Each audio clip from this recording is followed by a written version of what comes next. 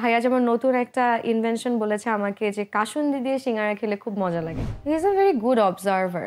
Yash Rohan a very good অপূর্ব ভাইয়া নিজে তোমার খুব প্রশংসা করে গেছেন পথে হলো দেরির জন্য, যদি সেই নাটকটার প্রসঙ্গে একটু করে যাই। পথে হলো দেরি অনেস্টলি আমার জন্য খুবই স্পেশাল একটা প্রজেক্ট, বিকজ আমি সবসময় বলি যে অপূর্ব ভাইয়ের সাথে কাজ করা মানে আমার জন্য ইটস আ লার্নিং প্রসেস।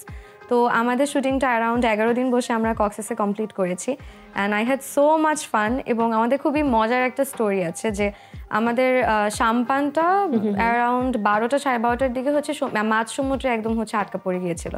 তারপর we had to stay there for almost 4 hours and আমরা ওই টাইমে আমাদের সাম্পানের মাঝি আমাদেরকে চাপিলা মাছ রান্না করে খাওয়িয়েছে, ডাব খাওয়িয়েছে। So that was one of the most memorable experience for me from that shoot.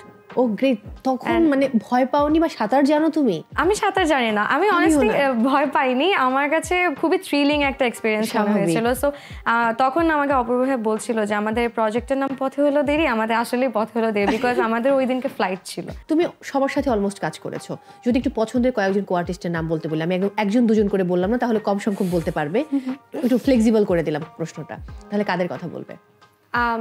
আমি যাদের সাথে কাজ করি আমার কম বেশি সবাই পছন্দ না হলে আমি কাজ করতাম না। আচ্ছা, ওকে।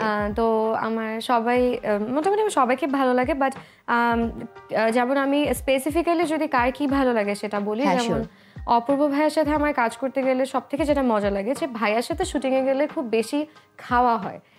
ভাইয়া হচ্ছে খুবই ভোজন রসিক, আমিও ভোজন রসিক। তো আমাদের ভাইয়া যেমন নতুন একটা ইনভেনশন বলেছে আমাকে যে কাসুন্দি দিয়ে সিঙ্গারা খেলে খুব মজা লাগে। সো ভাইয়ার সাথে শুটিং এর এই জিনিসটা ভালো লাগে। At the same time he is a very good teacher. তার থেকে কাজ করলে ভাইয়া আমাকে বলে দেয় এইটা তোটিনি এইভাবে ডেলিভারি না দিয়ে ডেলিভারিটা এইভাবে দাও। সো এই জন্য আমার সবসময় মনে হয় যে অপূর্ব ভাইয়ের সাথে কাজ করতে গেলে আমার performance wise I feel very comfortable doing that. আর এছাড়া কমফোর্টেবল উইথ কনফিডেন্স, হ্যাঁ, আমার কনফিডেন্স লেভেল সব থেকে বেশি থাকে অপূর্ব ভাইয়ের সাথে কাজ করতে গেলে, and that's because of him, thanks to him. আর তারপরে যেটা বললাম যে ইয়াশ ভাইয়া, তৌসিফ ভাইয়া, জোবান ভাই, everyone is so good and so friendly. যদি একটা করে বিশেষণ দিতে বলি, লাইক জোভান, তাহলে তার সম্পর্কে কি বলবে? He is a very good observer. Yash Rohan a very good co-artist and a very friendly co-artist. Khairul Bashar very serious. আমার কেন যেন মনে হয় যখন আমি ইয়াশের কথা বললাম তোমার মুখে একটা হাসি দেখতে পেয়েছিলাম, কারণ তুমি আমাকে কোয়েশ্চেনটা করেছো, that's why, nothing else.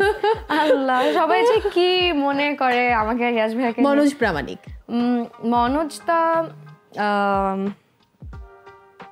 very humble, very polite.